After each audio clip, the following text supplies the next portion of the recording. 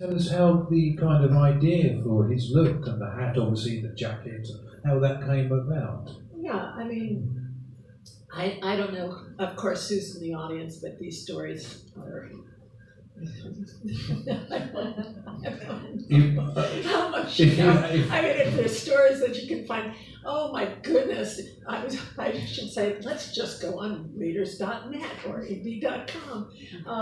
Yeah, I mean, the story was that we had Tom Selleck, right?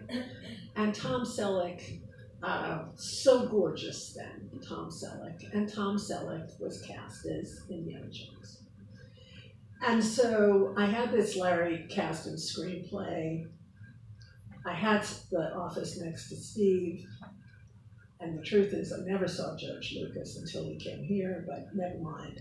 And it was very specific about what he was wearing. And I didn't invent the look for Indiana Jones. That was an archetype.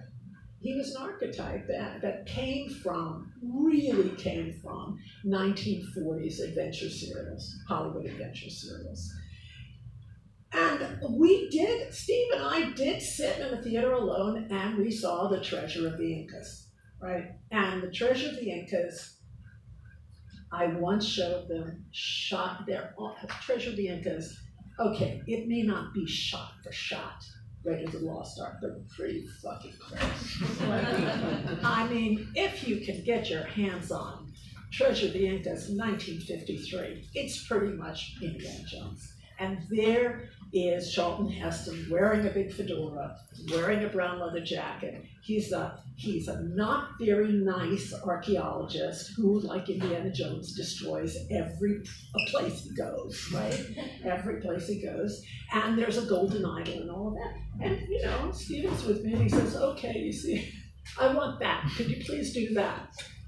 So I don't want to diminish my contribution, not at all. I own it. I'm the mother. So I do own it. And I did take it from that idea through making that costume for Tom Selleck, to Tom Selleck dropping out and then having to remake it all here in London, in Camden Town at Burns and Nathan's for Harrison Ford, Han Solo, who was a replacement actor. Right? And I did make it. Now, after that screening of Treasure of the Incas, Stephen and I were sitting together. And I said, Stephen, I had one of these. And I said, Steve, why don't you just draw him for me? So he took a pen and he drew that image that you saw in the Hollywood costume catalog. It's very sweet. And it says 6'2", which of course just happens to be exactly Harrison's height, 6'2". Right. But he drew, looks very much like a 12-year-old boy. And it's incredibly sweet drawing, which I have. God knows what it's worth. Quite a lot on eBay, obviously. There's only one. So, but, you know, it was very much what he had in his head. And I think Indiana Jones we're so lucky to have had Harrison, because it's not that Tom Selleck's a whole other thing, but it was Harrison's reticence and his intellect and his charm. He wasn't an obvious choice, but I think it was Harrison's personality that made that character, not the costume. I mean, he made the costume what it is. But, however, costume is important. And you said on more than one occasion that I think costume is character. And it's not just the way a character speaks or their actions or, you know, what the actor themselves look like. But costume, most cinema goers don't know, I don't think anyway, the importance of costume. But it is, and people generally well, I don't know if it depends on the genre, but they don't recognise the costume. One might say that, or are aware of it. One might say that's a good thing, but ultimately, costume probably may not get the recognition it deserves. So, can you sum up the importance of costume in film, Deborah? Sure. Quite a, you know.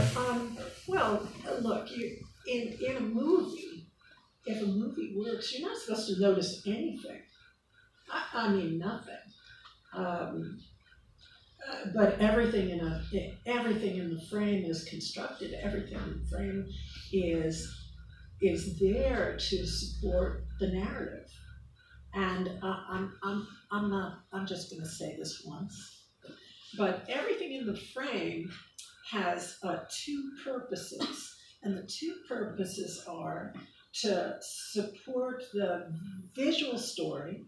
So imagine no dialogue, of course, music, always. John always says there's never been a silent movie because movies always had music. So the music is the heartbeat and always there supporting the movie. But say you're looking at a frame and all you hear is the music. That frame, without any text or dialogue, is also helping to tell that story. So we're supporting the narrative, the storytelling, but we're also supporting the frame. So I want all of you to think about what you're wearing right now. So think about what you're wearing right now. And now I'm going to ask you, the audience, questions. Are you ready? I'm going to expect to see a show of hands. Are you ready? How many of you are wearing something that you bought over the weekend? Nobody. Nobody. How many of you are wearing clothes that are over 5 years old? Over 5 years old. Hands up. All right. How many of you have had a different hair color? How many of you have tattoos? How many of you want to have tattoos? How many of you are wearing a gift from someone? Hands up. Gifts. How many of you are wearing something that does not belong to you? Right, does not belong to you. How many of you have borrowed that thing that you're wearing? And do they know you've borrowed it? Okay. How many of you have older brothers and sisters? How many of you have younger brothers and sisters? All right. How many of you have a multiple pair of a piece of clothing, like a multiple pair of jeans that you love? Okay, so let me tell you about your clothes. All of you make decisions about your clothes that are different than the decisions being made by the person sitting next to you, male or female. Even if you're exactly the same age, even if you grew up in exactly the same house, even if you're twins. So your clothes, whether you like it or not, are part of your identity. They're your choices. And our role as costume designers is to make the audience believe that the people in the movie have had a life before the movie begins. They are not born fully formed from the head of Zeus. They did not walk into Gucci or Yves Saint Laurent or the Westfield Mall and buy everything that day. That each and everything that they're wearing is as complicated and has as much of a story as the clothes that you're wearing now, including glasses frames, including that their hair was once blonde or green or yellow, whatever it was, right?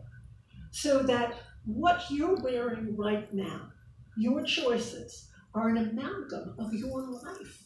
You bought it on a trip. You inherited it from your aunt. Your boyfriend left you, but you loved his shirt and you still have it. Whatever those stories are, exist in the world of a character as well. And in fact, I've given up in my own teaching, even the word character I've given up, because now I just talk about people. Because if we believe, if the audience believes that we're looking at characters, they don't give a shit. Why do we pay all that money? We want suspension of disbelief. We have to believe the people on the screen are real. Now, if you have a movie like Elizabeth, or you have a movie like that's coming out, what's that movie about? There's a movie about like Queen Anne, and then there's another movie about Queen Mary that's coming out. If you have a big costume film with a lot of hair, right? A lot of hair, a lot of corsets, a lot of dress, a lot of yardage. We all know that those are costume films. Those are the films that win the Oscar. Right? Don't worry, they win the Oscar. But when you're telling stories, mostly this is our work.